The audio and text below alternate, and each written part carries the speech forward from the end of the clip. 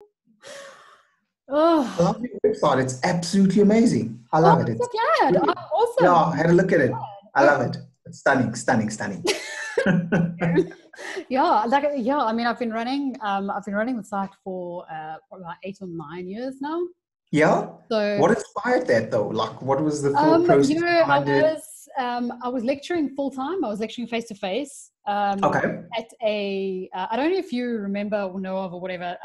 Forbes Lever Baker. They did face to face lectures for people studying through UNISA. You know, like Yes, yeah. yes, yes, yes. So I was lecturing there full time, etc., etc., etc. And when I left lecturing, you know, you get emails from students. Can you help me? Can you tell Mm, me? And I ended up finding that a lot of the stuff that you discuss in class is non-content based. You know, like interviews and yeah, worries and concerns, and I also realized, and I knew from my own experience, just how much there is that people expect you to know that no one tells you. that's so true. You know, it's all 100%. this stuff. So I started it with a byline, which I think you can still kind of see somewhere. It's probably on my YouTube channel, of Yeah. pretty much like stuff I wish someone told me. You know, things that I wish someone told Uh, me. That was where mhm. that was where it came from. So to start off with, I just posted articles where instead of telling everybody the same thing and sending it in an email, I could just go read this. Yeah. Perfect. Go read this. Just click And it, it'll just work. click That's it it, because done. like I can't keep writing Yeah. the same email again and again and again. And then Hmm. yeah, so like I just, and then when I started working for myself, obviously it was quite valuable to have a site, and now I focus a little more on study coaching than Wow. the auditing itself. Um, Sure. yeah, but the site predominantly is still for you know, the blog especially is for people with, you know, information and insights and help and guidance. And I'm just finding it's so valuable to have other voices. So I'm spending more time doing these types of things because I think to some extent I'm almost sure that these students are like, if I have to hear it one more time. um, so, But which you're very passionate about it. I So know. I don't think they get that. You Oh no, I actually think it love it is. and you can I tell. do. I You do. No, actually I tell. love it. Yeah. But it's, you know, by the time, I mean, you know how long it takes students to qualify, right? So there's Yeah. students that have been sort of interacting or watching or like, you know, for like 5, 6 years. And by that time, my voice Sure. has to be a little annoying. You know, if I have to tell you to do questions one more time. So now I've decided I'm going to get other people to tell my students stuff. Sure. Okay. That also works. Yeah. So yeah. So this because technology is so much easier now than it has been in the past and everything. It's just it's such a benefit. And again, I wish it was something that I had have had when I was studying. Is True. to be able to just share and present and expose them to conversations they're not going to have, people they wouldn't have Mm, connections with, you know, situations and stuff that they normally, you know, are not going to know, have, you know, so, and people that they yeah. wouldn't necessarily be able to connect with themselves. Yeah, and so far it's going really well. And what I'm really glad, I'm so happy that most people that I ask, you know, can I, you know, will you do this with me? Most people are like, yeah, sure, I'll take the time for you, which is amazing. It's You know, good. like, Yeah. it's amazing. Yeah. To be fair, Yeah. the It's men are actually more fun. eager than the women. Like the women are like, oh, it looks so good on camera, and they're like, let me find a male colleague for you. I'm like, no, I need women as well. Like I need Yeah. everyone. Exactly. So, but yeah, it's so nice to know, you know, how many people are like, no, I'll give you time for, you know, for your students and whatever is beneficial for students and stuff. So I'm very Mm, grateful that there's other people out there who care about, you know, other people's journeys. And I'm hoping that, yeah, it does. Definitely. It creates, I've got so many students just email me and message me and stuff. And they're like, oh, it's so motivating. You know, the people's sure. stories and, That's actually good. so Yeah. yeah, so and I love it. I mean, it means I meet all sorts of people that I wouldn't normally meet anyway. So it works for me. I just wish I could go back in time and undo some of the And stuff. have that experience. I know it's not fair. Yeah. Mm. Today I am talking to Pat, and Pat's from video, and he's going to apparently talk about a whole bunch of stuff that I know are really burning questions from from students and from young professionals that I have. So Pat, thank you so much for your time. Thank you for taking the time out of your day and your schedule to chat to us. If you can give us a little bit of a background of who you are, your qualification, and what you specialize in and what you do, that'll give our students some concept or some context into you and your qualification. No, thank you very much for the invite. I really appreciate it. My pleasure. So I look after I look after business development at BDO. I'm a business development director. And it sounds crazy because when you speak business development, it's like, oh, wait, I mean, for CA, what are you doing in business development? Yes, surely, you should be doing the normal. So I was actually on a hyper program, and I was going to make partner within like 5 years after articles, but I didn't love audit. It didn't resonate with me. It was something that I was good at, but I didn't love it. And I wanted to do something which is different, which is getting work, winning the work, bringing it in, and making sure that we've got a sustainable firm, looking at firm rotation coming up. What's the strategy around that? How are we going to make sure that BDO wins work going into the future? So I'm playing in a different role. It's almost a sales role. It's almost a strategic role. It's a blend of marketing here and there, but it's a skill that I feel that as CAs, we must get other skills. We must actually get out of this comfort zone of saying, well, I'm a chartered accountant and I just want to do audit, or I just want to become, a lecturer and keep it there. I mean, look at what Yvonne is doing. It's absolutely different, absolutely dynamic. Saying, look, I'm going to use this business acumen from the CA qualification and actually, as they say, the world is definitely your oyster as a CA because you can plug in anywhere. So I'm also a speaker. I do a lot of talks. I mean, I did a keynote last year at the Finance Indaba at the Accounting Fair. I talk to a lot of students. We've got a lot of discussions with students. I'm a mentor to students. I mean, a lot of mentoring that we're doing, a lot of chats that we do are online. We do it on WhatsApp. I've got a Facebook page where we just literally just discuss questions and we have a lot of fun. I mean, so I'm a new age CA, and I'm a CA that says, look, I'm not going to be boxed. Don't box me because you don't understand me. Yes. Don't give me a label. I'm literally very dynamic, and I'm here to disrupt and actually say, look, as CAs, it's time to tap into the untapped. Yeah. I really love that. I think you've said so many things that I almost wonder if there's a couple of people out there going, did Yvonne tell him to say that? Because every conversation I have, there's a couple of questions and a couple of topics that I talk about, because I know it's something that when you're a student and you're just studying the subjects and you're just studying the work, it is a bit boxed. You focus on the calculations and the theory and and it is easy to fall into a trap of thinking that that's what your life is going to be about. I'm going to be an auditor. I'm going to be an accountant. So that's one of the reasons I'm really happy to chat to you, because you're saying, I've done all that. Yeah, I am a CA. Like, that's it. Been there, good at audit. I can do it, but that's not my passion. And you're doing, business development, as you say, finding clients, exploring the market, all the marketing stuff, a little sales, a bit of a high level around that. And building a business. It's almost like an entrepreneurial role. It's 100%, like building 100%. A business inside a brand. It's a business. So 100%. You're actually, and I really like that term. You don't have to just be an entrepreneur where you start and build your own business. You can help build someone else's business. True. And there's no question that the skills that you learn as a CA are valuable to you, but the style of learning, the focus of learning, the discipline, and the underlying skills, network, soft skills, professional skills, are a really great basis to expand those skills. And in the world we're living in, innovation, adaptation is key, right? I think it's fantastic, and I've long been trying to tell my students, like, don't focus on the fact that I'm going to be sitting behind a desk doing calculations, because the world is far more interesting than that. Like, far more interesting than that. So I think there's a couple of people that are like,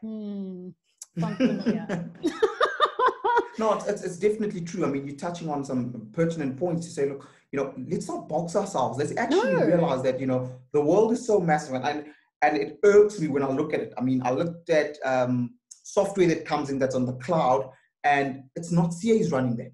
It's not CAs at the forefront of it. I'm like, but wait, a tech company comes into our space and dominates it. Yeah, how's that possible? Problem with that? We should be doing that, man. We should be doing that. That's my space. Are we as CAs thinking in the box? Is that the problem? Or are we, are we just confining ourselves to say, oh, well, you know, I've only studied this, so that's what I know. That's I mean, but I you should think get out of you the make way. a really good point, and I think, you know, I believe there's a couple of reasons for that. One, that students and students still buy into the idea that you get a classic accountant, you know, suit and tie, and I mean, you're in the luxe suit, so you look all fancy and stuff. But you know, like the classic suit and tie and like the boring gray accountant. You know, society still sells that image to some extent. And I think as a student, a lot of my students kind of believe that's who I need to be in order to qualify. Like if I'm not gray, not boring, but if I don't have like the gray person, if I'm not a perfectionist, if I'm not this, if I'm not that, then I won't be a good CA. And I think that is a stereotype that I'm so keen to get rid of, because I don't know any CAs that are classic CAs. I don't actually, like, I know a lot of CAs and I can honestly say none of them are the stereotypical gray suit, you know, like they aren't there. But I think that's what a lot of students perceive, you know, that's the image they have in their head when they think of, oh, I'm going to be an accountant. It's like, oh, shame, you're going to be boring behind the desk, no people skills, no interesting life. I'm just going to do the same, crunching numbers all the time. So not the truth, like absolutely not the truth. So I'm super glad that you touched on that. You're allowed to have a personality. In fact, it's advised. It's critical. Like it's critical. You have to have personality. Because that's what the crux of it is. I mean, if you look at it, we're business people. Yes. And that's why you study to become a chartered accountant. You study all these different tough be a subjects. Business leader. Yeah. 100%. I've always said that as a chartered accountant, you actually studying one of the most difficult degrees. Yeah. Most difficult qualification, I must say, after actuarial science. I mean, actuaries, I mean, they're on another level, sorry, and they're studying rocket science and all that stuff. So I say, look, props to you guys, you know.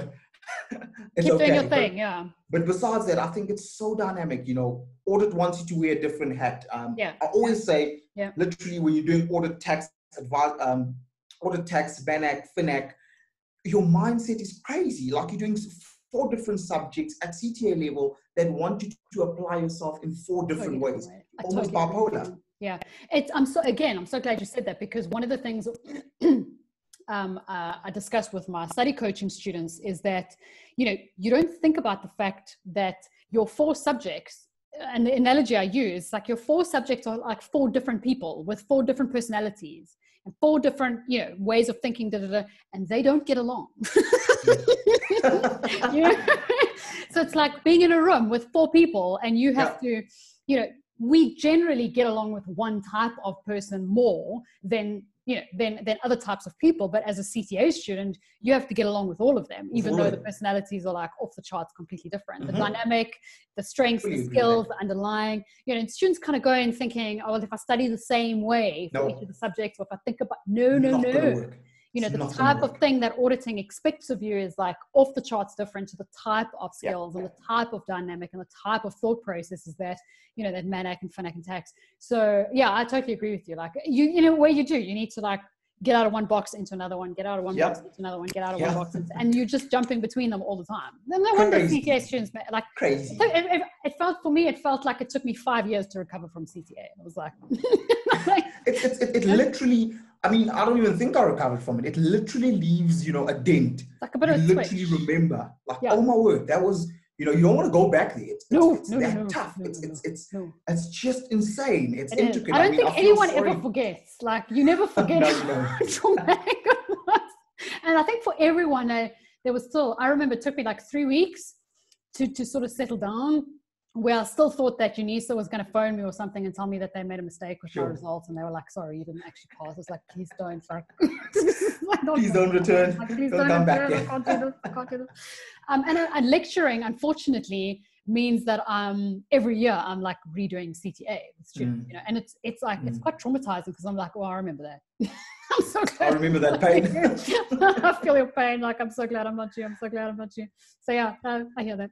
So for you, can you think of 1 or 2 things that came as a surprise to you that was like total expectation gap from when you were studying? You thought your career, your life, your professional articles was going to look like this, and when you got there, you were like, "Oh crap, this is not what I expected." Like, either for the better or for the worse, because there's both, right? There's stuff that you're like, oh, this is awesome. And then there's stuff that you're like, oh my gosh, maybe I've made a mistake. So as a student, you've never actually audited, you know, and that's so critical. You know, you've never actually done audit. So you're thinking to yourself, oh my word, I'm going to be brilliant at this thing. You know, I've got the skill set, I've got my toolbox, I passed CTA. And you get there and it's a shock of your life. Because you actually get there and they say, listen, you actually know nothing. You know, you don't know exactly how to do bank and cash. You don't know how to do overheads. And these are first year sections. You've got statutory to do, you've got PPE sometimes. So you don't know actually how does it work. You've never actually used Excel because honestly, CTA, we never touch a laptop. No. All we do is literally just study, have our legislation, walk around campus with our fat books and look very cool. Trolley of books. But you never actually, you know, doing pivot tables. You know, you're not actually going into all the Excel. VLOOKUps and the concatenates. VLOOKUps, you know, making sure that you, so you find this and you're like, oh my word, how does that work? Where do I learn that? So now you have to catch on so quickly because you get there and the audit is running. You get given sections, you get allocated sections. Yes, there's training, but you're going to have to be quick on your toes. But what's also important, don't take for granted the knowledge you've got from varsity. Because what actually happened when I arrived, I remember construction contract was still IS 11, and I'll never forget that. And I studied at WITS. So we had construction contracts which actually had a lot of students fail third year and was not part of the syllabus for CT for board one, and people were complaining, why do we have to do this? And they said, we're actually giving you the edge. Actually want business really, and we never got it. So we walk into the room and it's the first planning meeting and I'm like, I don't know what's going on. I just got my laptop. We're going to go to a client and, oh, this client has got construction contracts. You know, my eyes were wide open. They're like, does anyone know? And I'm like, yeah, I know exactly what that is. I know what happens there. And you find that second years, third years, we're not actually clued up what it is. And I was like, this is quite interesting.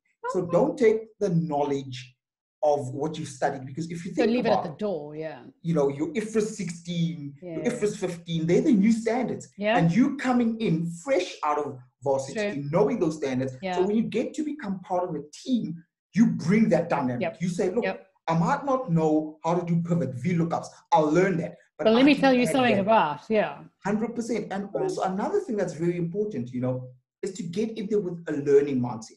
Go in there with, I'm a sponge. I'm here to sponge and learn, because a lot of the times we think when you come from varsity, we know it all. You know, I know exactly what's going to happen.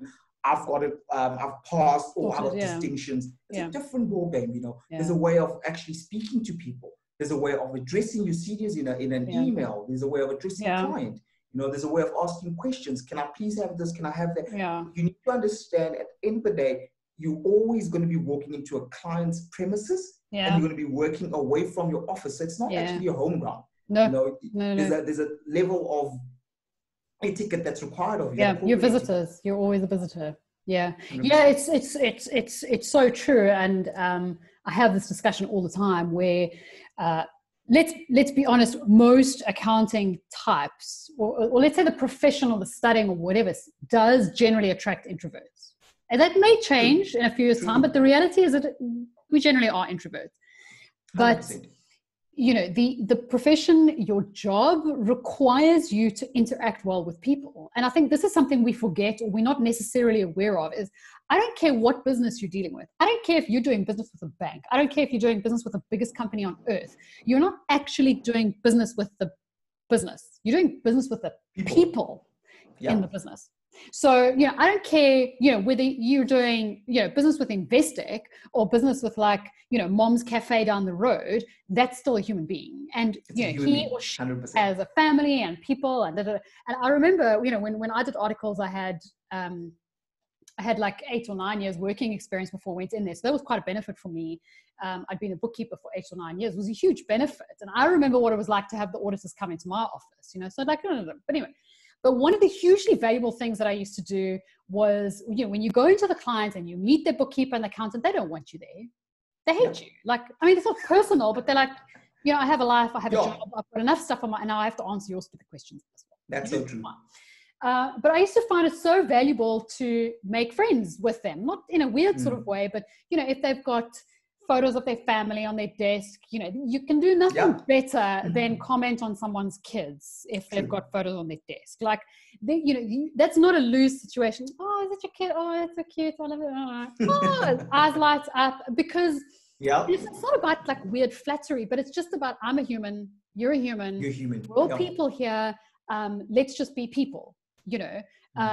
And depending, you know, if I'd been there for a while or whatever, I would, you know, buy a box of biscuits or make coffee or something, because you're dealing with people and you're in their office all the time and you see them for like 8 hours a day.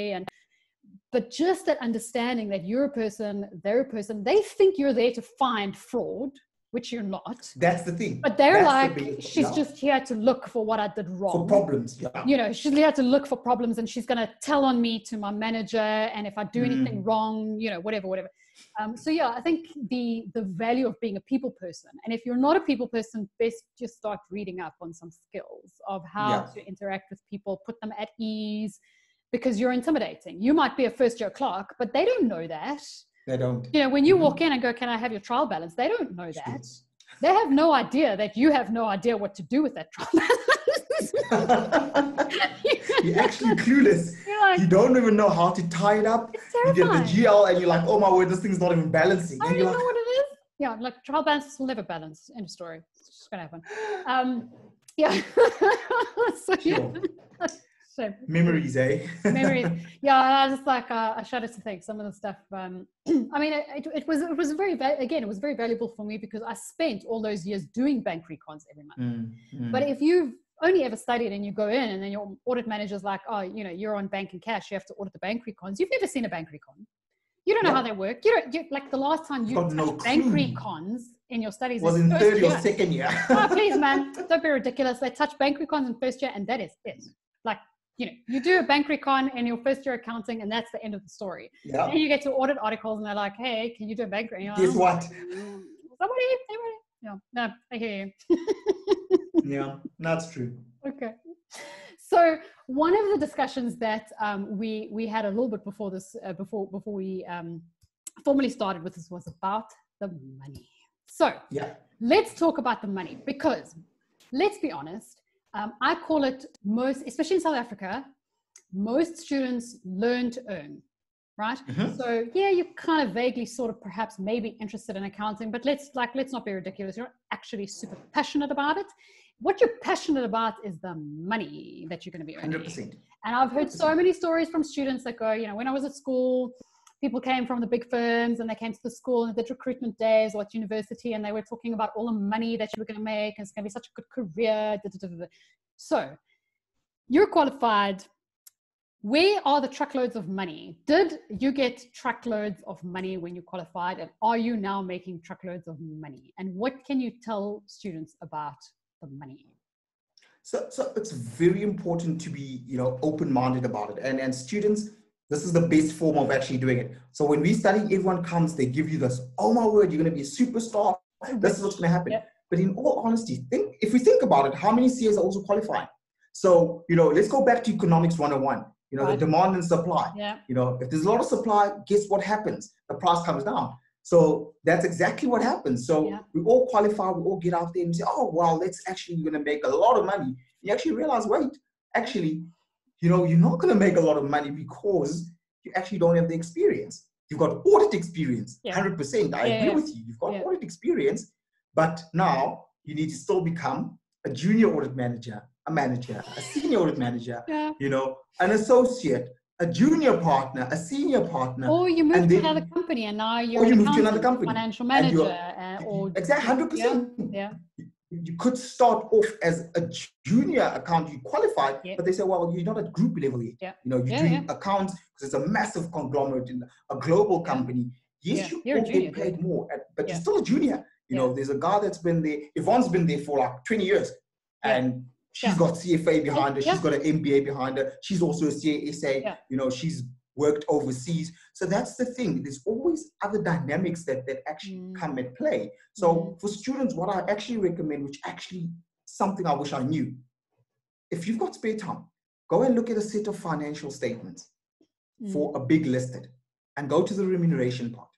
You'll see exactly what the CEO earns, what the CFO earns, what the executive member, because, and also go and look at the number of years of experience they've got. Yeah. Then you'll start seeing that this thing actually takes a lot of time. You know, it doesn't happen overnight. You don't just qualify and all of a sudden you've got truckloads of money. And as Yvonne asked, I'm not actually making truckloads of money yet, being the operative word. But you know, the other thing that I think is a misnomer, and it's a conversation I want to have in a different way, is when you're a student, you know, the idea of earning 20,000 Rand a month is like, what am I going to do with all that money? You know, then the reality hits, and you know, there's tax, and there's car payments, and you know, you've got to pay for laptops and insurance and medical aid, and so I think there's also a misnomer or a misconception that somehow it's all just going to magically, you're going to earn so much that all of this is not going to be a problem. You know? And one of the interesting conversations I've had with a lot of students is like, don't go buy the fancy car. Don't spend, you know, 50% of your salary on the fancy car. It is not a smart move. Buy the secondhand car, buy like a smaller car. Do not, you know, you do not want to go out the day you qualify and go buy yourself like a brand new out the box whatever. And it's a classic thing that people like, I want to show you that I've qualified. You know, I want to like let the world know that I've arrived. It is dangerous because there's a lot of CAs that you land up in a rat race that way. Like, you know, you always have to out earn your expenses. True. And if you're trying to look like someone who's got a lot of money, it's very easy to get into a lot of trouble. Like, I fully agree. I think it's also about, listen, like as a CA is also, think about it this way. You look at your life as a balance sheet. You look at your life as a, you know, I run my own life as if I'm a company. So I look at it that way and say, but what am I doing? What else can I do? And that's where, you know, you start thinking out the box and you say, okay, well, you know, as a CA, doesn't necessarily mean I have to move out of home immediately. You know, sometimes circumstance might force you, but I stayed at home for the longest of time. You know, I stayed home for like the longest of time. Like, when are you getting out of here? But it's important to make those decisions because those balance out, you know, and it's very important to look at your balance sheet, you know, and say, where am I? What do I want to achieve? Do I like actually traveling the world? Do I actually, so you need to look at it. It's an introspection thing. You really can't apply one across the board and say, this is what everyone is doing because Yvonne's got a beautiful car, I also want it. No, you can't. Maybe your circumstances are not the same, you know. Maybe Yvonne doesn't have to pay rent. Exactly. So you don't know that. Or maybe Yvonne's a trust fund baby. You don't know that. Like, you can't say that. I totally agree with you. I think, you know, I remember, you know, as a lecturer, obviously you're often the first or the only chartered accountant that people come across, understandably, you know, and that happened to me as well. When I started going to lectures and stuff, they were like the first CAs that I'd ever met. Like, so you kind of, who are you and what do you do? And, you know, like, who are these people? And I often used to get, I drove at the time I drove like a Mazda 3, you know, well, I loved it. I thought it was great. It's very pretty. And most importantly, it was paid off, you know, because for me, that was like, all right, fine.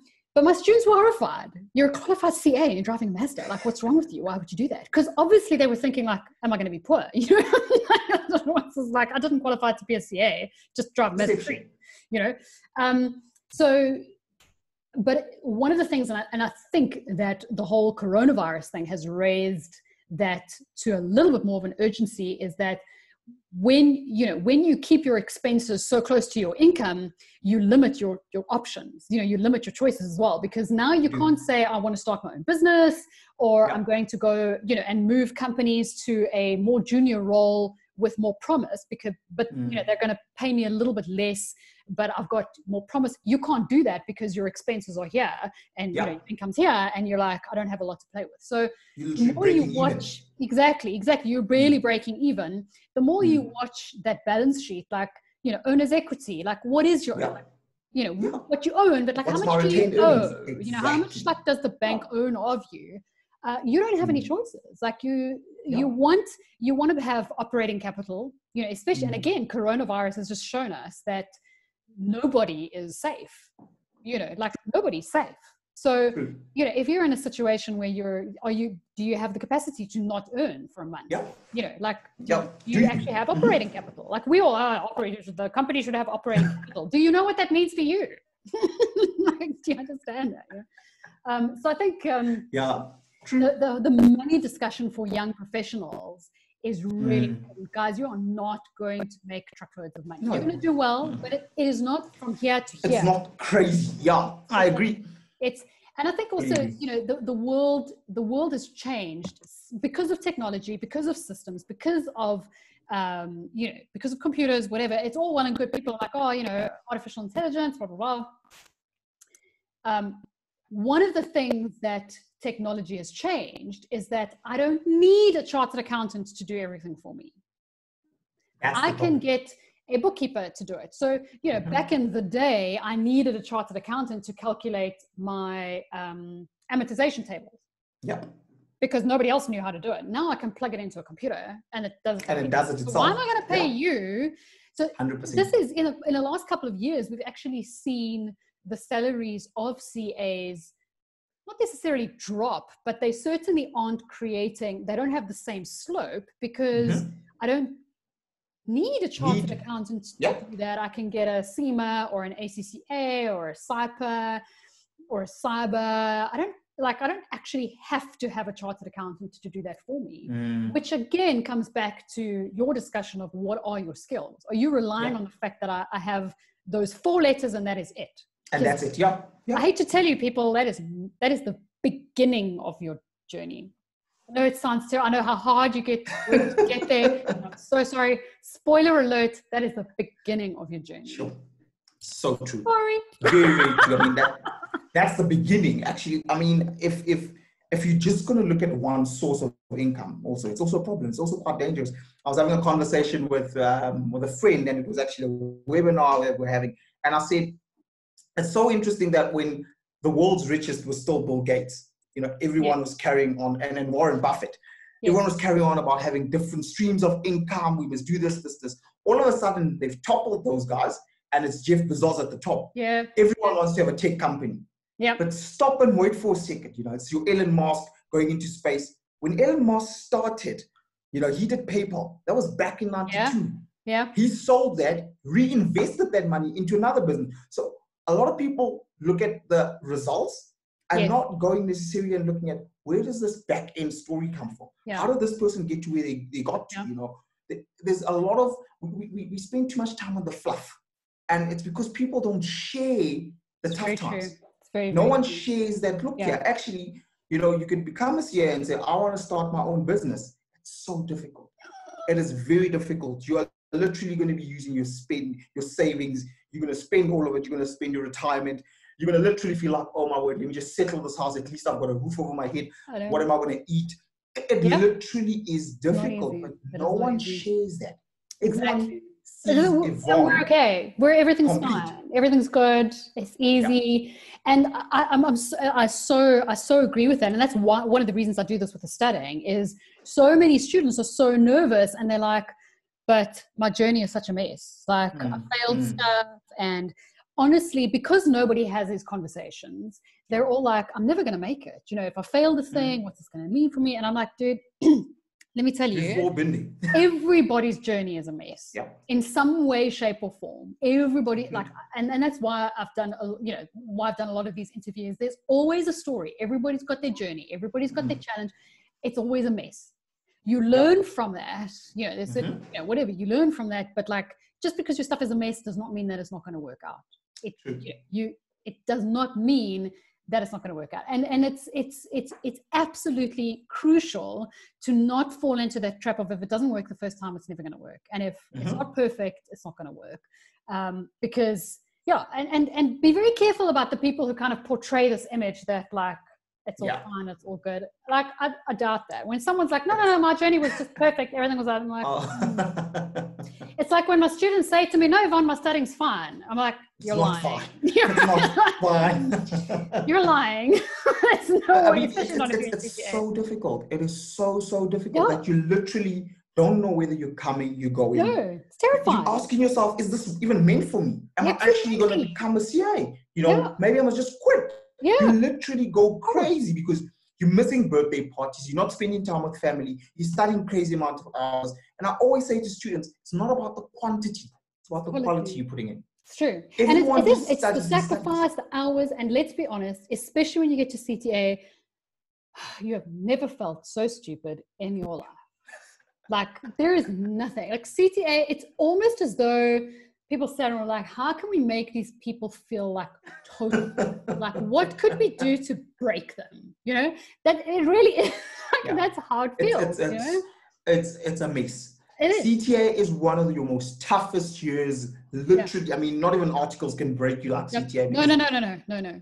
CTA is almost a mind game, more than anything. It's not almost. It is a mind game. Mental strength. It is. You know, and I always say it's like if you've ever watched tennis and you'll see when someone's like down 2-0, and they have to come back and dig deep.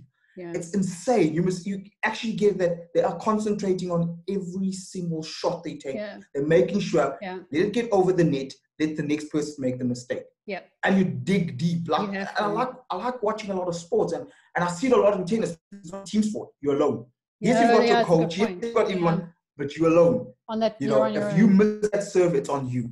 If you don't get that mark in the exam, it's on you. And a lot of students like the blame game. Oh, but the lecturer didn't teach me this. Oh, but the lecturer didn't tell us about this. If I told you about bananas and I ask you about oranges, they're still fruit. Yeah. It's my fault you didn't know that. Yeah, it's very true. And I think it's, you know, and again, one of the reasons that I focus now more on study coaching than on lecturing subjects is because absolutely by far, you know, after lecturing CTA for, you know, like nearly 13 years, I can tell you the reason students fail CTA is because of their mental space, you know. And I'm not interested in like positive motivational posters, it's all going to be okay, bullshit. Like, it's not. You feel like crap, but how do you put one foot in front of the other? You know, sometimes that's all you can do. Like, I need you to do that question.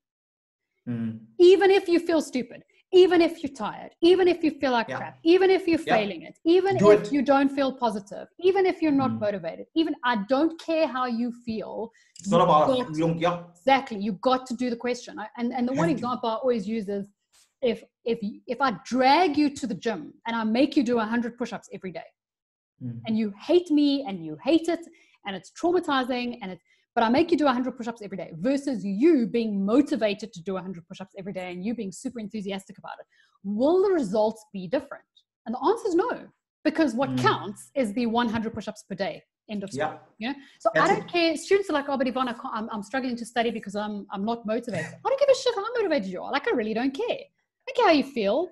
This is damn difficult. Like, nobody feels like studying CTA. Great. Oh my word, I'm awesome today, so I'll study. And you know what? Where they get that? Students get that from doing the easy questions. Doing the questions. So I'm great at deferred tax. Let me do deferred tax question. But why aren't you doing standard costing? Because you know standard costing clubs. Especially when they give you the variance and ask you to find the standard cost, and you're like, how do I work backwards now? Let's go do deferred tax again. You know, get out of that comfort zone. You know, I always say, rather fail in your training, which is actually doing the TUTS, than fail in the exam. Rather feel the pain in that. You're going to fail. You have to learn from it. The learning process, unfortunately, goes through failure and digging out of that failure. Biggest character is built out of failure. And unfortunately, it's the small little wins that'll get you across the line. Absolutely. So in terms of, you know, in terms of that, one of the things that that I say to students when I talk to them is like this concept of failing, and failing is not necessarily the right word, but not getting it right first time, you know, and sucking at it to start off with, is not going to disappear when your exams are over, because every job you take on, every promotion, every new task, every new project, every new manager, every new audit, everything in your life is going to start at the bottom again, which is I don't know what I'm doing. And I have to go from uncertainty, unsure, to, okay, I kind of get it. Okay.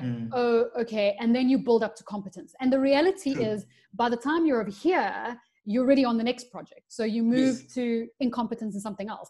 The only people that are super comfortable, super competent, and super chuffed and are absolutely 100% happy and comfortable with exactly what they're doing are the same people that have been sitting in the same job for 10 years and they've stagnated. Yeah. I'm sorry. Like, and it's called experience. It's called experience, like whatever. But if you're super comfortable and you 100% know exactly what you're doing all the time, every time, then you're stagnating. Because anyone that's growing is challenging themselves. If you want to change the world, if you want to be a financial leader, you are constantly exposed to new situations, new technology, changes in the world, the economy, people, new businesses, new ideas, and that is going to put you exactly in the same place as you are when you touch that standard costing question. Your levels of uncertainty, your levels of, oh shit, what am I doing now? I admit that still happens to me. Like I still have that, if I'm looking for, if I'm going to be taking on a new project, if I'm going to be doing something I haven't done, marketing is not something I studied. And now, as an entrepreneur, I have to do marketing. You have to do it. I have to do it. So like loads and loads of research in the background, what on earth? But I'm prepared to bet that you have the same thing on a daily basis as well. Definitely. Situations that you're like, what the hell is going on here? No, it's crazy. I mean, it's one of those that you wake up and as you've said, you rightly put it, I'm almost an entrepreneur in a business. Yes. And it's about learning, you walk into a client and all of a sudden, guess what? You've been winning work. It's nice. Sometimes you lose and you're now on the phone with this financial director from this company that's a big listed. And I was finding out, what did we do wrong? Where did we miss it? Why didn't we get over the line? And then it's also reporting back to say, well, I thought we had a working model here. I thought that proposal was brilliant. I thought that was actually good. But, you go back to the drawing board. You say, okay, well, next time, let's refine this. Let's actually find out what we're doing here. Spending time with other directors. I mean, I've got a lot of partners that I go to, and they've got different skills. They've got different mindsets. And you're learning to say, okay, well, partner X is more suited for a client that is like this. So you start now learning people's characters as well. Because as I'm having a conversation, I can see, well, Yvonne would go quite nicely with partner X because there's an energy there. And if you get it wrong and Yvonne meets this partner, like, you might actually lose a bit because of that. Don't like this person. And then you're sitting with that sense of failure, that sense of like, you feel that. You do. I don't care what level you're at, you feel rejection. When rejection happens, when failure happens, criticism, you still feel it. It doesn't matter what level you're at, whether you're a first year writing an exam or a CA who's been qualified for 10 years and you tried to do something that didn't work out. I don't care what level you're at. It sucks. Definitely. And when it happens, you're almost taken aback by it. You're like, what? How did that happen? And it's all about the mindset. So your mental strength comes back. What do you do now? What did I learn from that? What are the takings from it? What do I improve? And you move forward because you can't mope the whole day and say, you can't hide away from it. It's on to the next one. It's on to the next one. And it's the same with study. You are in the same situation. Yes, you didn't get that TUT correctly, but go in, spend time in the TUT, understanding the why. Not the when and the how. When do you debit? When do you credit? No. Why? Why are you debiting? Why are you crediting? Why is it there? If you don't understand the why, I can guarantee you, then you're wasting time. Why am I on this conversation right now? Because it's something that means a lot to me. Why are you running the business you're running? Because you've spent time in it and you're passionate about it. There's a why to it. And I feel that as we grow up, we let go of our why. When we were small little kids, we used to have a vision board. You'd put up David Beckham and you say, oh, I want to play soccer like David Beckham. I want to bend it like Beckham. You need to do those little things. And I always say, when we become adults, we lose that vision board. Because what a vision board did, it actually said, that's where I want to go. That's my aspiration. So when the marks aren't coming as a CA, what's your why? When you're not passing, what are you looking and saying, that's what I want to do, It might sound I want to have money. Then fine, let it be that. Then when you're failing or when you're feeling unmotivated, ask yourself, how am I going to get that money now that I'm not studying? It's true. And I know we talk about the money thing and in a way it's a little bit tongue in cheek. There's nothing wrong with wanting this qualification in part because it's a good, there's way too many people in the country who don't have financial stability. Financial stability is incredibly important. I had that. It was a very important part of my journey, and my qualification was the ability to look after my family, because that was something that we hadn't had growing up. Financial stability was a very, very big thing for us. So that was like, it wasn't about the bling money. It was just about knowing that I would be able to look after my mom. I would be able to pay my own bills, was very, very important. So there's nothing wrong with that. Absolutely nothing wrong with that. But you're right. It's like, when things are going wrong, don't lose yourself in, well, this is crap and it's always going to be this way. And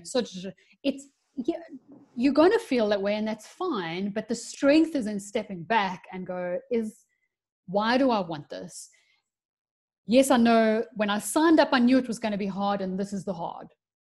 This is that bridge. This is that it. bridge This that is I'm going to cross. This is it. This is it. Yeah. So what do I want this for? Is that goal still valid? Do I still want the same thing? Am I still okay? Great. Am I prepared to take that step? Am I prepared to make the jump? Am I prepared to wade through this rubbish? Am I prepared to do this?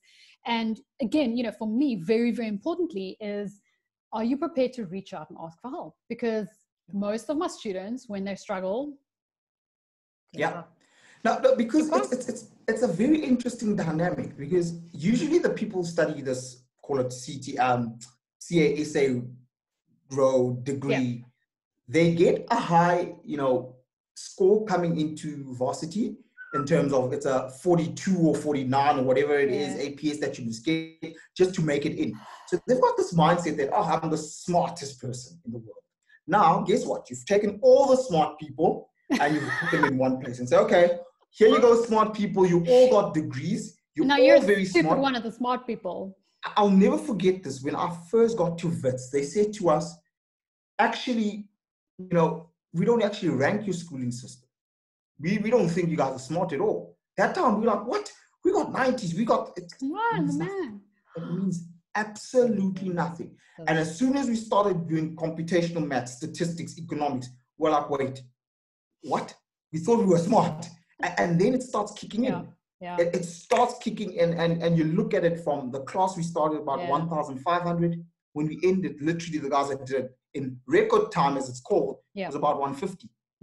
So you see there that, shucks, if that was the cream of the crop from high school all over the country, and you were all in one place, what separates the best from the rest? And that's what will happen. And it is, again, a huge part of my study coaching. In fact, it's pretty much based on that, is exactly what you say. And it's, I don't know if you've read the book Mindset by Carol Dweck, or of her work on mindset, the fixed versus growth mindset. It's a very big thing at the moment in primary schools and private schools, like in the States, and in South Africa starting to adopt it or whatever. But anyway, it's a book I read quite a few years back. And when I read it, I was like, yep, that's me. And so many of my students. And the fascinating thing about it, like you said, the underlying issue with those high marks is that the way that the schooling system works is that you're smart and you get there quickly and easily. And if you're able to get the answer and you're able to memorize stuff quickly and easily at school, you get good marks. Now, the problem with that is that your values, your understanding of who you are, and understanding of how the world works is based on the feedback that you get. So at school, you get the high marks, right? But what is it that you're hearing from people? You're hearing, you are smart, you're fast. Wow, you must be so smart to get such good marks. You're so quick, You're so used to that your belief is that I am smart, and therefore I get things right first time, every time. I don't have to struggle. It's not an issue for me. And the people in your class who had to struggle to learn, like they had to, we're like, well, you're stupid, honestly, because that's what the schooling system says. If you take your time to learn something, you must be stupid, right? Because that's how school is. Then you get into university, and by third year, what do you find? The strugglers are the ones who are doing well. Are the ones, Why? Because they are used to the determination. They are used to plugging through stuff. They're used to going, I don't understand. Whereas, as with a fixed mindset, we're so used to doing well at school. We're like, first time, get it, not a problem. First time, when something happens that we don't get the first time, and we don't get it right, we're like, everything's changed. My definition of myself Does that mean I'm not smart now? Yeah. Does that mean that I'm not intelligent? Everything I knew about myself is now a mess. And I'm not going to ask for help, because the people who need help are the stupid ones. That's what I learned from school. So it's such a fascinating dynamic. 90% of students who come into the CA route are fixed mindsets. They did well at school, or not even to say they got high marks at school, but it was a smooth process. Yeah, it wasn't difficult. There was no, When I heard it from the teacher, when I read through it, it was like, oh, okay, fine. It clicked. That's cool. Yeah. You know, it clicked. Now all of a sudden things don't click no more, because learning is a journey, and the stuff is not just memorized. It's, you've got to think, you've got to problem solve, and your process is totally different. And now, in all honesty, the students who had learning disabilities, or what we thought of as learning disabilities at school, are the guys who will do well. Yeah. Whereas my fixed mindsetters are like, if I don't get it right the first time, I'm ignoring it. Why do you avoid the standard costing question? Because you didn't get it right the first time. It makes you feel like shit, and so you don't want to touch it, because you feel uncomfortable. I'm uncomfortable and I don't know what to do about it. And so I'm going to go back to something that makes me feel good and feel great. 100%. But then guess what? In the exam, the standard costing comes back. So honestly, this is if I had to boil down the reason that only 150 of those 1,500 people got to the end of that journey, it is because we as accounting students have a fixed mindset. That is, for me, like after many years, I mean, I've lectured thousands of students from first year to CTA, like thousands. And I can tell you, like, hands down, 95% of my students, once I unpack a few things, you're a perfectionist, you've got a fixed mindset, and so therefore you don't like struggle. Simple as it is. You feel smart, you're unhappy when you don't feel smart, you feel threatened, you're uncomfortable, and you leave. And you like disengage. I don't know what to do. I can't struggle, because struggle is for stupid people. I love how you said perfectionist, because if you look at any accounting student, but I can't finish the question. It's not about finishing. It's about scoring marks.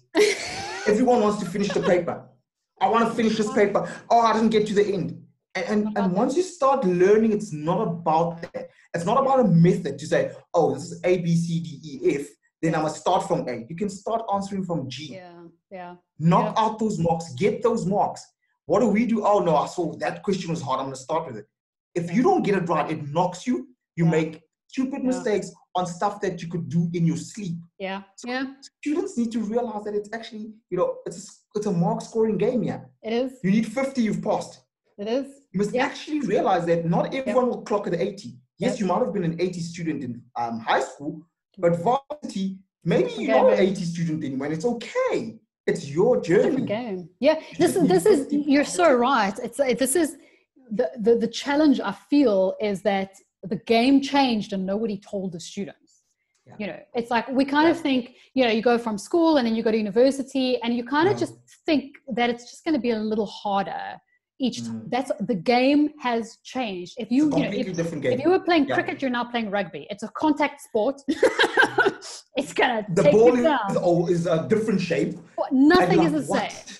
And nobody tells you. So you go in there with your cricket bat and you're like, I don't understand why I didn't get picked. Are they not bowling? What's going on? Where's the ball? Like, I don't understand, and it is as simple and as complicated as that. And one of the things, I say, like, it's not like you're studying. It's not about the knowledge, because I don't care how much you know, if you can't use that knowledge in the exam to do what they want you to do, which is get more than 50% of the marks. That's it. Your knowledge is written. You can't. I always say to students, you're not going to write a sentence at the end of your question and go, I didn't know how to do this, deferred tax, layout, setup, journals, whatever. But trust me, like, I can tell you a lot of stuff about deferred tax. I can tell you theory about the stuff. Like, I don't give a shit.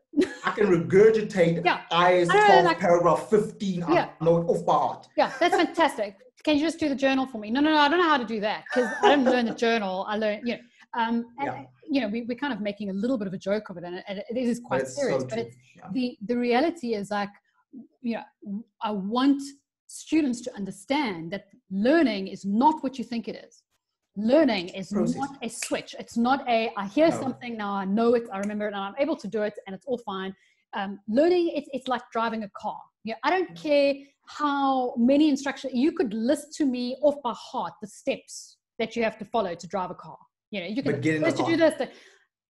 The day you start learning to drive is the day that you get behind the wheel of a car and switch that engine on. Then everything goes out the window.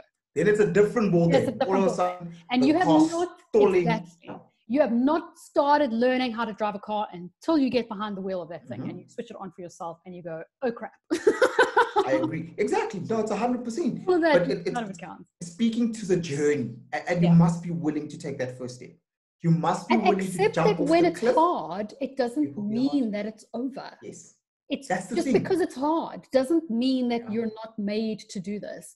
Because that's what I find my students are so terrified is. But Yvonne, if I admit that it's hard, it means that I'm not going to make it. It means that I'm not designed for this. It means that I'm not smart enough. It means, I'm like, guys, it doesn't mean anything. It means what you make it.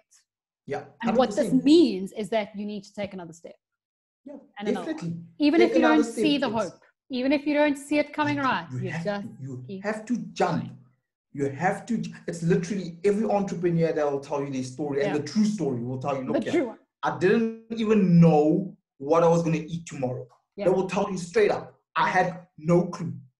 That's the people who will tell you the actual, listen here, it's not actually what you see. It's not the Instagram life. No. And that's what students need to understand, that there's Instagram and then there's the work behind it.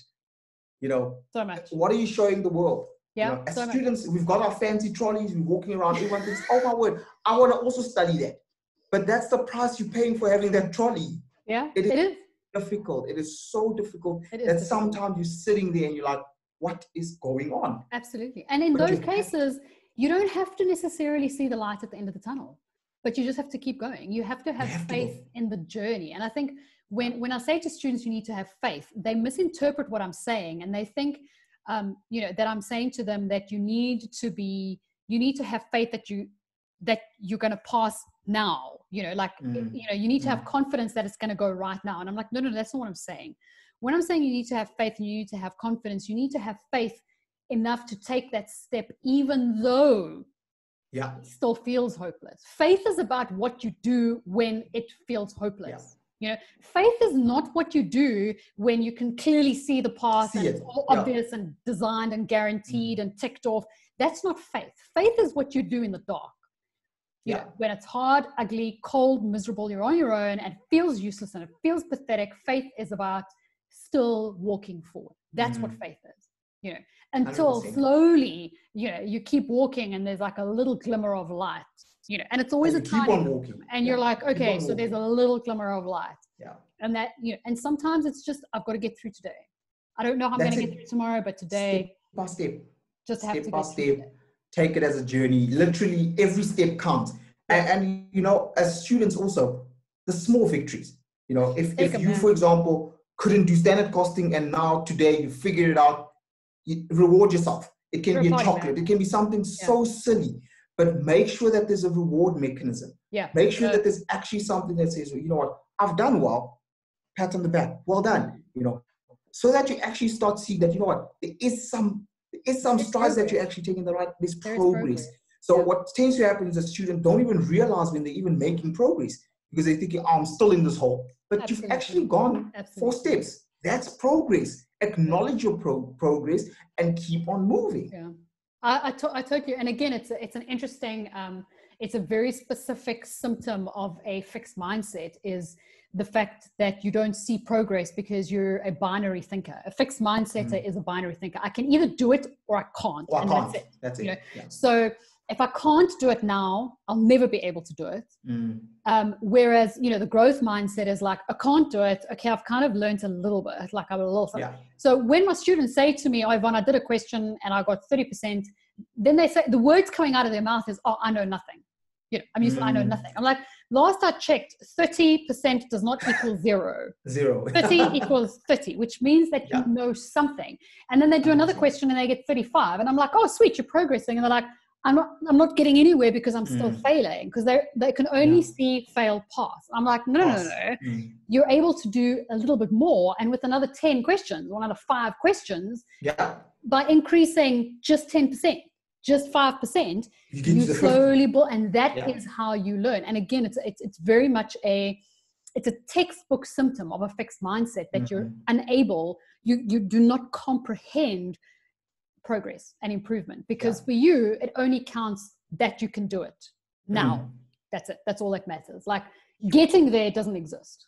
Like that doesn't exist. And that's insane, because then you're skipping the biggest part of it. Yeah. The whole journey is literally gone immediately by you thinking, oh, well, you know, can't do it I'm now, there so now. And that's so dangerous. And that fixed mindset is also one that if things are going well, everything becomes a tick box. Yes. It's a tick box. It's, oh yeah, I've done that, you know. And then all of a sudden you come to the end of your articles and people ask you, what's the plan? And you're like, but what do you mean? Yeah. Because it was structured. You're going to go to school for 12 years, you do 4 years varsity, you do 3 years articles, and all of a sudden, what do I do? Did you have that experience? Did you have that experience where you qualified and you were like, oh crap, now I have to start again, and there's no textbook and there's no structure, and I don't know, nobody's telling me what I have to do next? Does that happen to you? I knew for a fact that I didn't like auditing, but I didn't know what I wanted to do. Okay. So it was very tricky. By means of elimination, I'm not doing that. I know I'm not doing that, but then what are you going to do? What are you going to do? There was no structure anymore, because I was so used to it. You go to varsity, and you do your CTA, and then you do board 1, board 2. Someone's always making your decisions for you. 100%. Now you have to make a decision for yourself. Yeah. And you're like, what must I do? Where do I go? Do I go left? Do I go right? What if I'm making the wrong decision? Because now you're so used to structure. Absolutely. You know, you could actually go out to market, and what if I don't like it in market? What if I actually supposed to be an auditor? What if I'm taking a big jump? Yeah. The thing is, you're always back to square one, as you said. You know, when you were in primary school, grade 7, you were a head boy, head girl. You were the, you know, you owned the school. And then guess what? You had to go to high school in grade 8 again. Grade 8, they're picking on you. You have to hide now because the prefects are around the corner. Then all of a sudden, you the matric again, and you the boss. Then you get to varsity. And varsity, and you're correct. Varsity, no one cares. Okay. Actually, absolutely no one cares. There's no prefects. There's no. It's literally the miniature of what the world is. No one cares. No one cares. You attend your lecture. You don't attend it. It's up to you. No one's do your touch. You don't do it. No one cares. Yeah. And then you're like, wait, but what happened to the structure? Yeah. You get to work, and all of a sudden, the caring is back because the manager on your case about work that needs to be done. So all of a sudden, you're like, but I'm so used to being, you know, self-sufficient. No one tells me what to do. All of a sudden, I've had that for 4 years. Now you're back to a structure. And guess what? The structure's got hierarchy. And if you're not used to hierarchy, a lot of people also struggle. Yeah. Oh my word, I don't like, especially with the whole millennials versus the older generation. It's the most fun thing to actually watch in the office.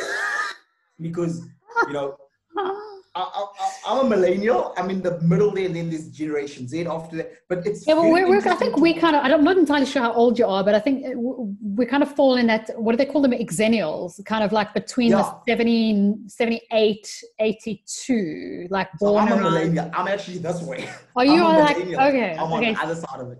So what happens now in the office is that you'll see the generations that are coming, they question everything. Yeah. No, but why must we do this? I don't feel like doing it. And now the generation before that is like, but what is wrong with these kids? And I said, this is quite interesting. And it's actually very quite interesting to watch. It's a great dynamic to watch because the older people are like, but we didn't grow up like this. But just do what I tell you to do, man. Yeah. 100%. Yeah. I always say, you know, when they grew up, their parents used to say the same thing about them. And so the cycle continues. Yeah. So it's all about embracing and actually understanding that, look, we're all different. Yeah. You know, I mean, this generation literally, they were born and they had iPads. Everything was working. Yep. We did journals by hand. You know, so it's all of that. So you don't want to change that as well. You get so comfortable. Because you're comfortable, You don't want to change that. And as soon as someone comes in, rocks your boat, like, what are you doing? Yeah. Why are you doing that? Yeah. So it's also finding that balance. So for young people, you come into the environment as well. Understand that literally no one owes you a favor there. You're up against 1,000 other people who actually want to become chartered accountants. And the company doesn't owe it to you to keep you. No. After 3 years, you could be gone. Yeah. You have to fight even for less. spot. Quite frankly, even less. Yeah. It's very much about when you work for a company, whether it's articles or any other job, you need to add value to every situation that you're in. And when you start that job, I don't care that you've come in with a qualification or a CTA or a nothing, whatever the case is. They're paying you a salary to add some kind of value, to them. And whether you've got a piece of paper behind you or not doesn't indicate your value until you 100%. bring that to the party and you do it. I don't care what 100%. you say you can do it. Shut up and do your job. Like, let me see the value. Don't tell me how smart you are. Don't tell me how passionate you are. I want to see it. Because if you're really passionate, I don't need. It'll come through. So when I talk to students, I don't have to tell them I'm passionate about teaching. It's the most obvious thing. When I open my mouth, they're like, oh, okay, she's one of those. Slow down. But I love the fact that you're not the traditional CA. Yeah. You don't have that mindset that says, this is who I am. And you touch on a brilliant point. You say, it's not about the piece of paper. It's not the 4 letters. It's about the value you can add. It's a mindset. Yeah. You can find a person who's got no qualifications. And by having this non-traditional CA mindset, it means you could work with anyone. You could work with a creative. You could work with absolutely, because you actually value what they bring to the table 100%. And not what the paper says. 100%. And I think one of the things, and I think you would probably agree, and potentially have even more of a perspective on this in your role as business development, you're interacting with different corporations, companies, etc., fine, on a different level.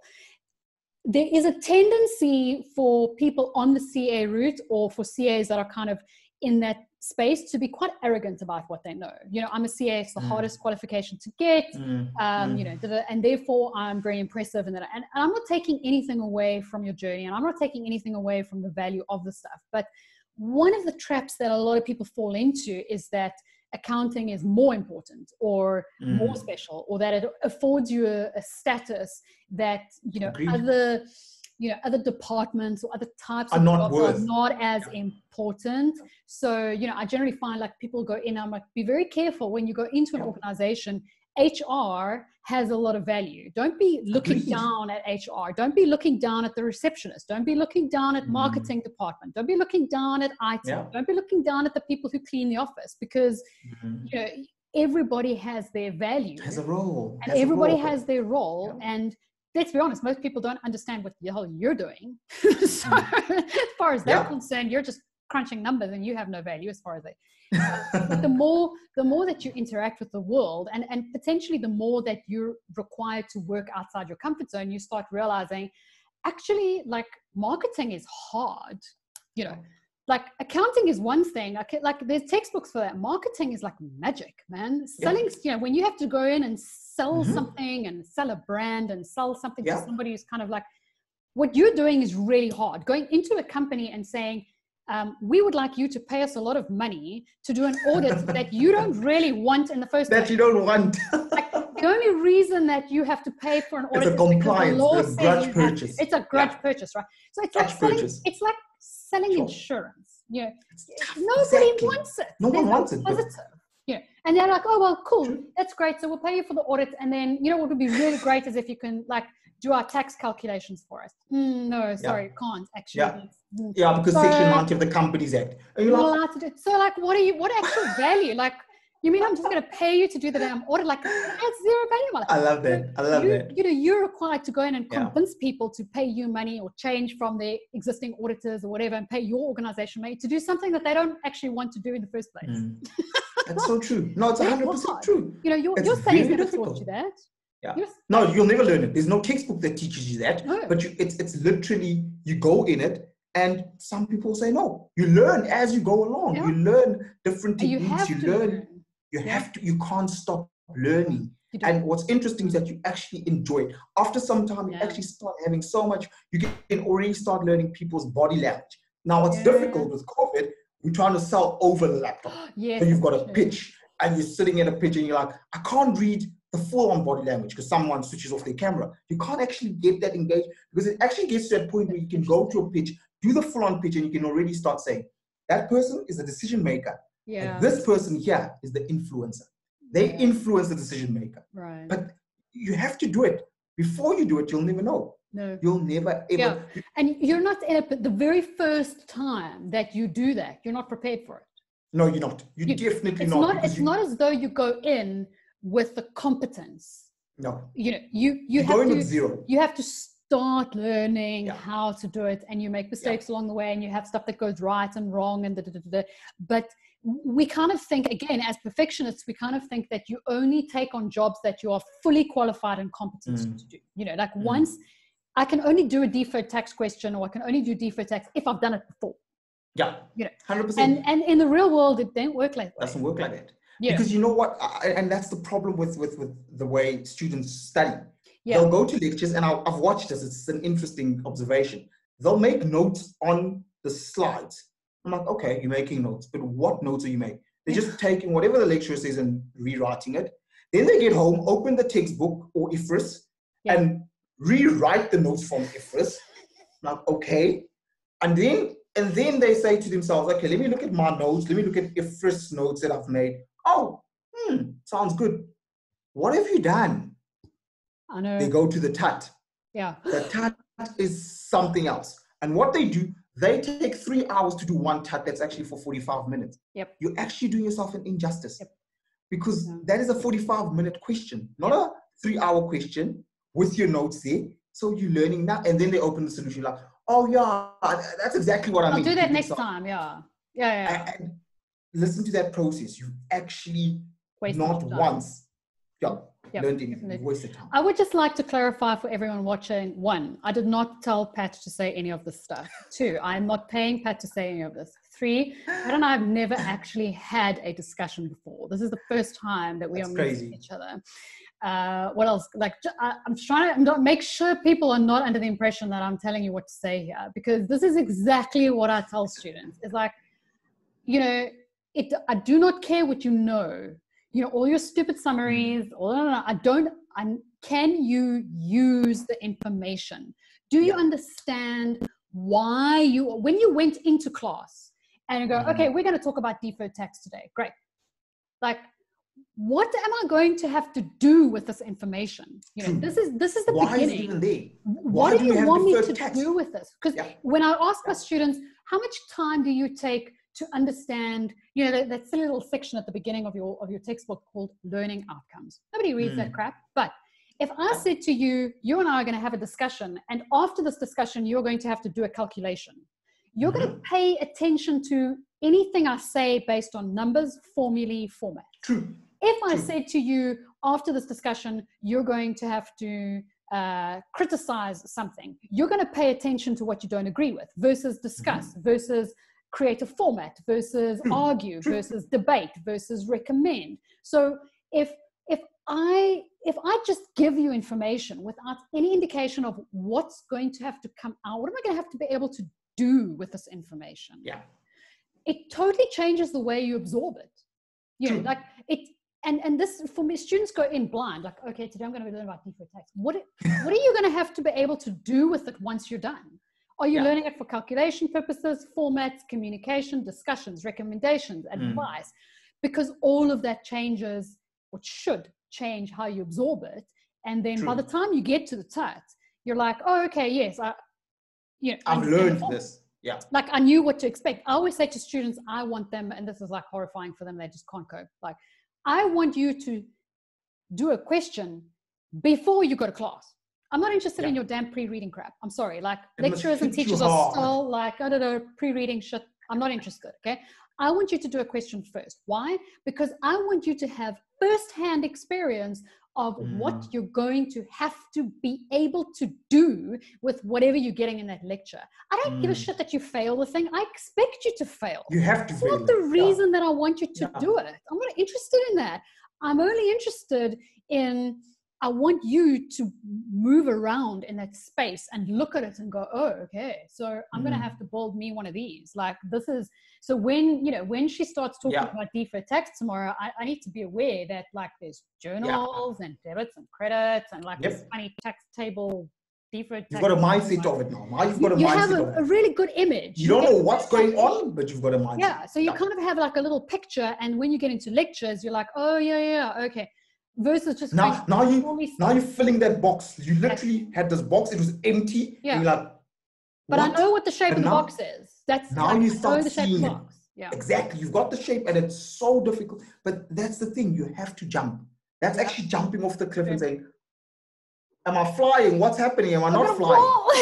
Am I falling? You are gonna fall. That's it. You You are gonna have fall. to take the plunge, because as soon as you take that plunge, what happens is that your mind starts opening up. Yeah. In class, you start picking out those specific things that, oh, I didn't know when there's a rate change, it can affect investment property and can also affect I-60. It's actually not done the same way. Yeah. Why? Oh, because one is sitting below the line in OCR. You start connecting the dots and you start bringing it together. All of a sudden, and that's what happened to me. So I'm sorry if the students, I didn't actually tell you the backstory. So I actually didn't pass everything first time. I actually didn't get through the whole thing first time. What happened was, oh shucks, my mic just went.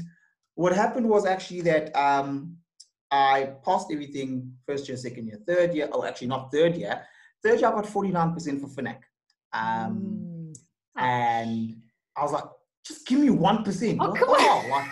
like, you know, I've never failed anything in my life. And that was the first time in my entire life I had failed. I mean, honors, that must have been devastating. Blazers, all this fancy stuff in high school that gets you excited, thinking that you've got everything on lock. And it was the first time academically that I'd failed. I got to the sub. I still remember the question. It was called, well, the company in the question was called You're Doomed CC. That was the name of the company. And in brackets, it had doomed. So every time you read a sentence, the acquisition made by doomed. Oh my goodness. And this was the sub exam. And I remember they gave us the analysis of equity. I mean, I remember this thing as if it was yesterday. It's over 10 years ago. And the analysis of equity was there. And I'm like, you've given me this thing. What do you want from me? And it had a few amounts from finance. And I was like, oh my word. It had options valued. I was like, oh. That's good. And I failed.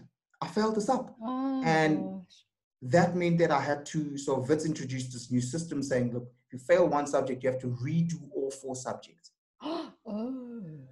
So I was in a crossroads. Do I go in and pay the full 40,000 Rand and repeat what I've actually passed? Or do I focus on where I've made mistakes and actually attend a few tuts here and there and write the final year-end exam? So I decided, okay, no problem. If I've passed this thing and I'm sure about it, what I started doing was I changed my approach. I started actually realizing, you're not that smart. Calm down, relax yourself. That's so funny. I actually started doing work, call it 3 months in advance. So when the year started and they were doing deferred tax, I'd already moved on. So I'd attend the lecture, and in the lecture, I had my tax that I've already done for deferred tax open. And I just look and understand, what have I missed out? What don't I know? So I go to the tax, finding out what don't I know, what don't I actually understand, and make notes of it. You need to fix this, you need to fix that. So I was always ahead. I was like probably 2-3 months ahead of the pack, because we've done it already. I know exactly where my loopholes are.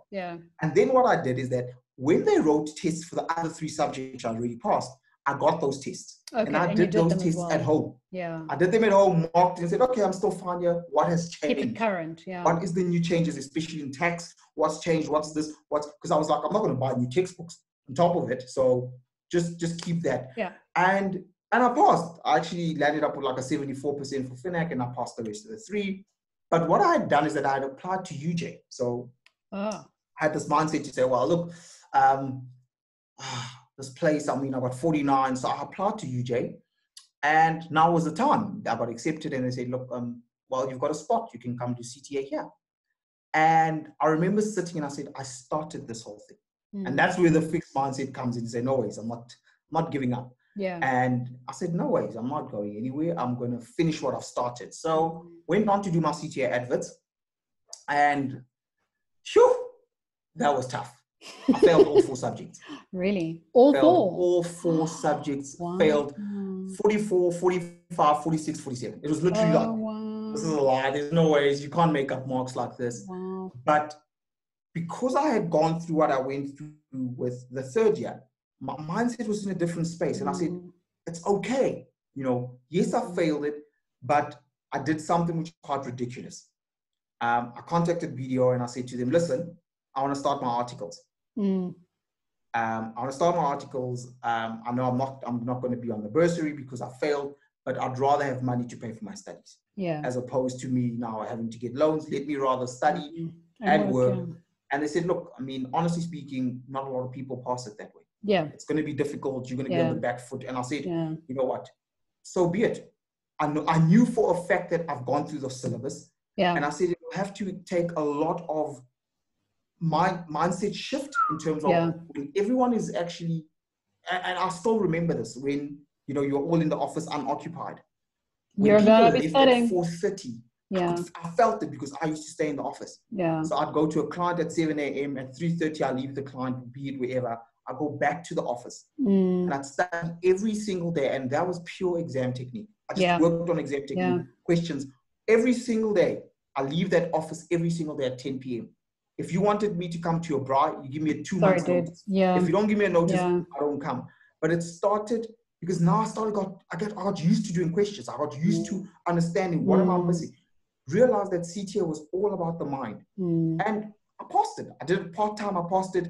I wrote passed board exam. And because of that, I could actually write board 2 at the same time as the previous group. So because I'd already done 1 year of articles. So I actually caught up. So I caught up a year. Yeah. But the funny part was that I'd actually stayed behind a year because I had failed. So it's all about your journey and going through your journey and running your race. But all of a sudden, auditing started making sense because I was auditing. And I was always I was solving problems all the time that, yes, I've solved it. Okay, when I study, I need to look out for this. I worked at a manufacturing client as an audit client. I learned, you know, standard costing. I learned variances. I learned ABC, traditional. So I applied my whole life and what I was doing in articles to the study. And all of a sudden, I was just in a different space. I think I want to clarify that when you say that you did, you know, when you worked with stuff on your audit clients and then your studying made sense. I just want to clarify that that's not an automatic process, because there's a lot of people who are doing work and are doing articles and studying who don't have that connection and who don't have that like, oh, it makes sense now. I want to clarify that that's a very active, specific process that you have to go through to say, this is what I'm doing on my client. Actively ask yourself, how does this apply to my studying? How does my theory work here? And you have to sit and work at that. It doesn't happen by magic.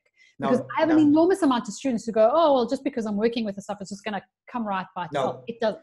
Most students keep their studying and their work in separate boxes, and they don't actually ask themselves how these two fit together. Because and it's in a way, it's kind of vaguely understandable because you just don't have time and you're so busy on the go. But I just want to clarify that took and takes very active thought 100%, process to go, this 100%. is what I did today.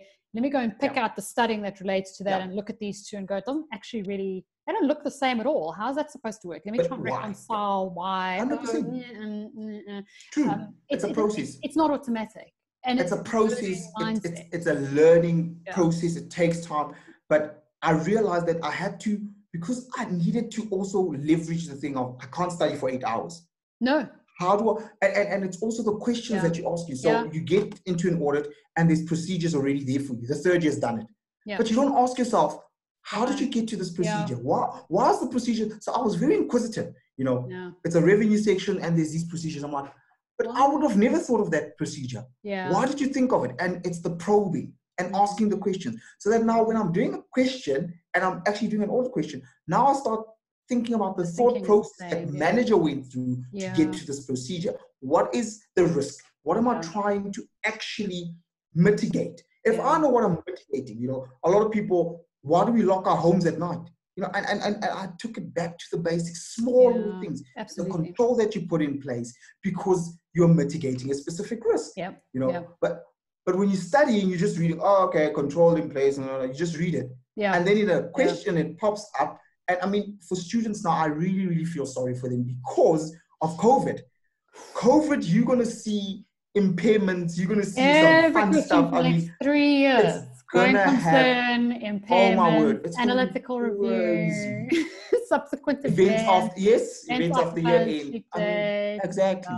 But now it's about asking themselves as students to say, what did COVID do to impact business? You know, could business control this?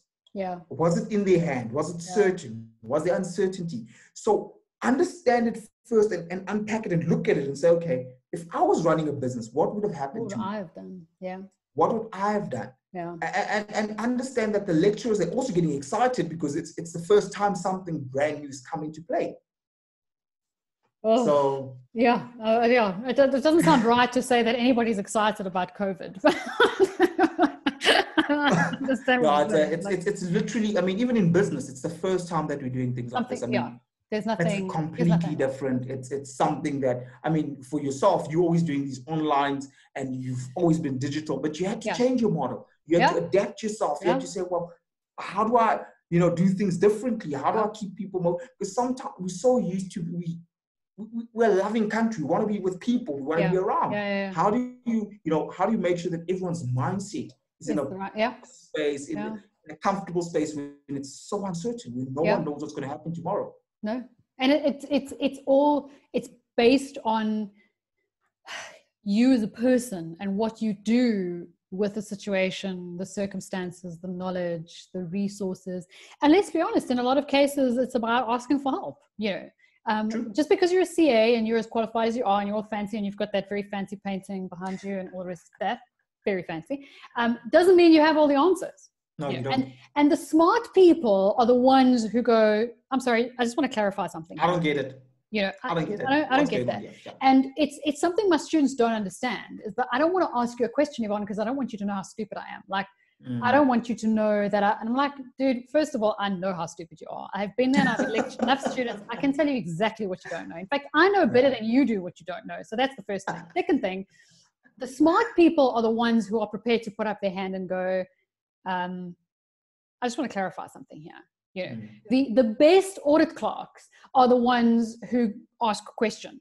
It's the stupid ones. It's the idiots who go, yeah, sure, who go straight out the planning meeting and just keep quiet and do da-da-da. Those are the ones who land up with the most review queries where their manager's like, you're going to have to go back and redo all of this because you did the wrong thing and you didn't listen. Da-da-da.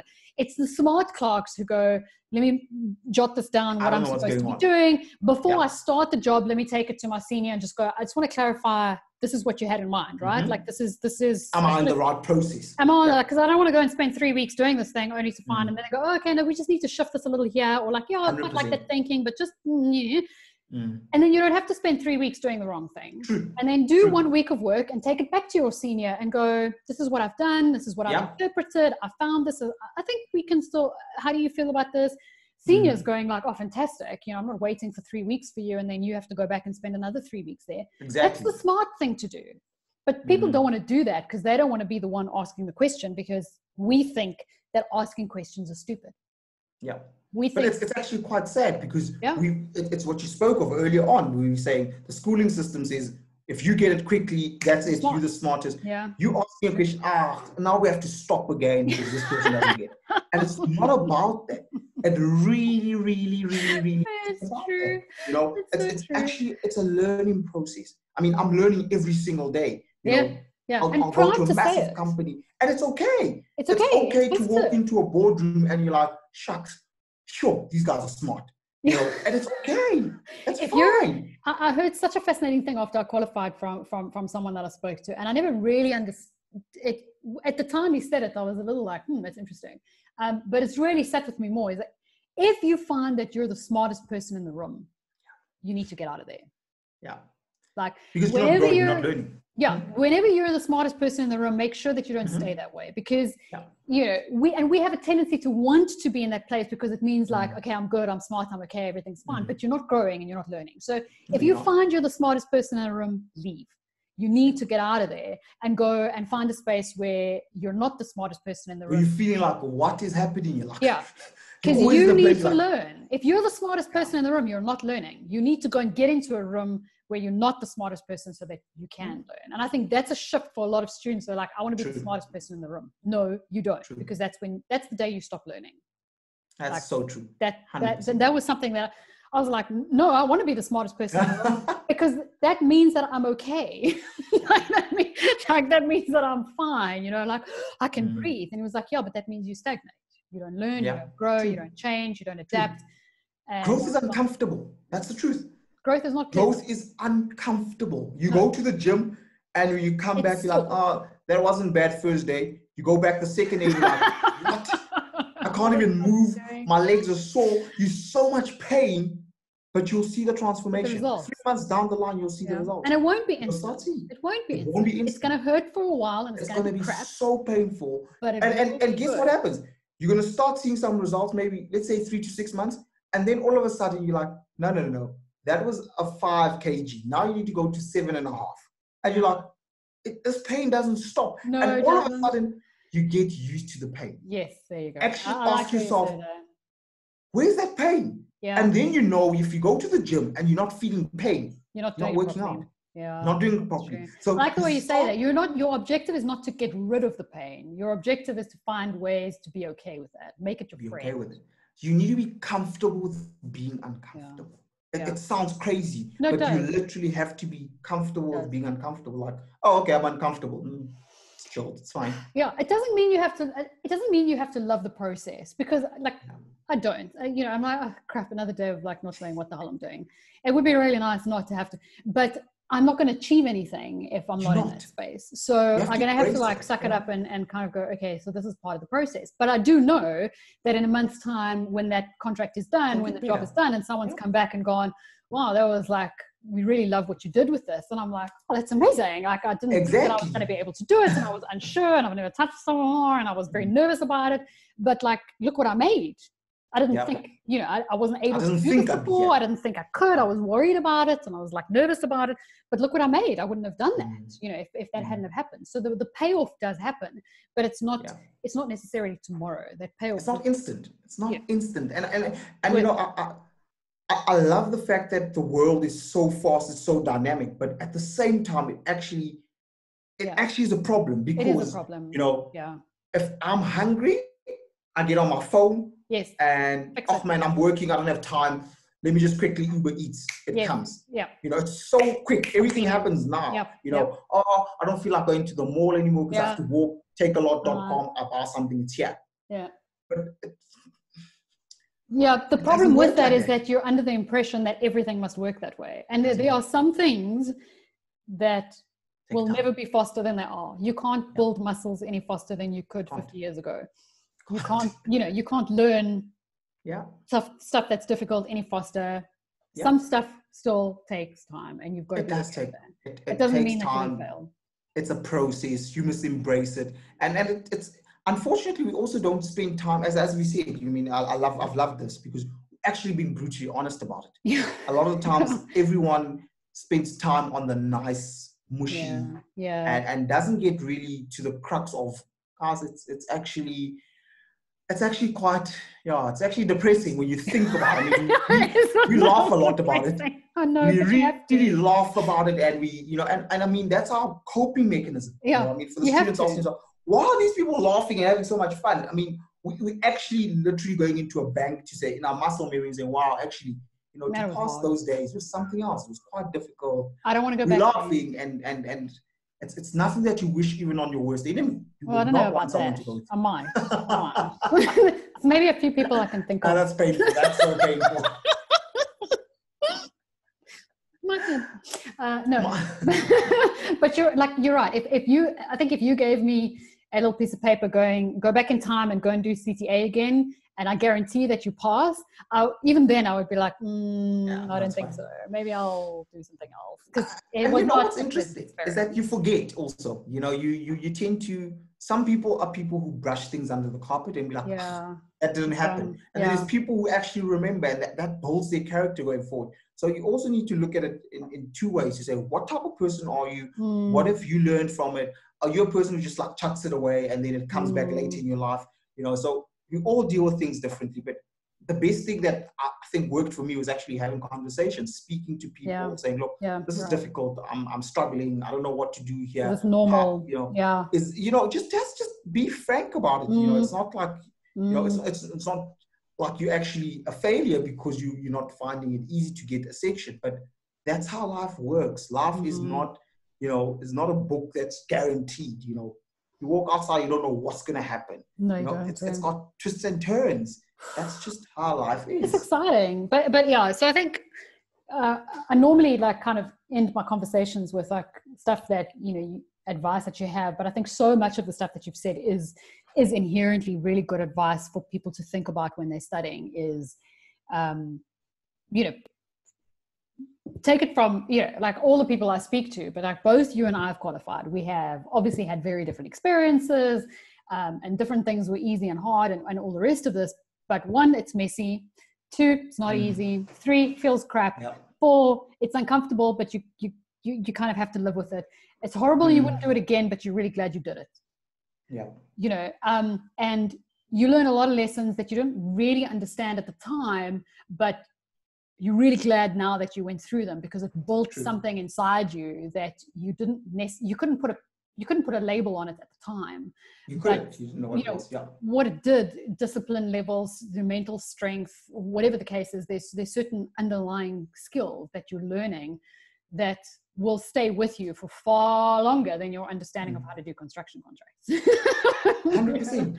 Construction contracts is out the window, but the mental strength of that experience is still with you, and that's what makes a true professional is that strength of character and that ability that if I had to, I could go back and study construction contracts again. If I needed to, I could go and learn it again, because I have learned how to learn.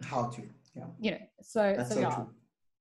Very, very true. I think if for people that are looking for more information, or based on the stuff that we discussed, guys, if you have other questions, leave them in comments underneath the post, and hopefully I'm sure Pat will chat to us again and answer further questions. I think the idea of you being in business development, I think, is so fascinating, because it's such a nice dovetail between skills that are sort of more classic accounting versus skills that are fast becoming very important, which is branding, marketing, sales, and whether you're going to run your own company, whether you are going to work for someone else, whether you're an entrepreneur, like yourself, your own brand, you have to be able to market yourself as a professional.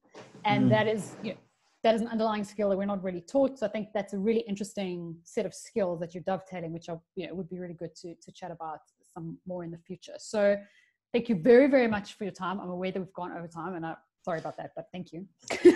No, thank you very much. It's been very interesting. I mean, it was fun. It was exhilarating. It's great to.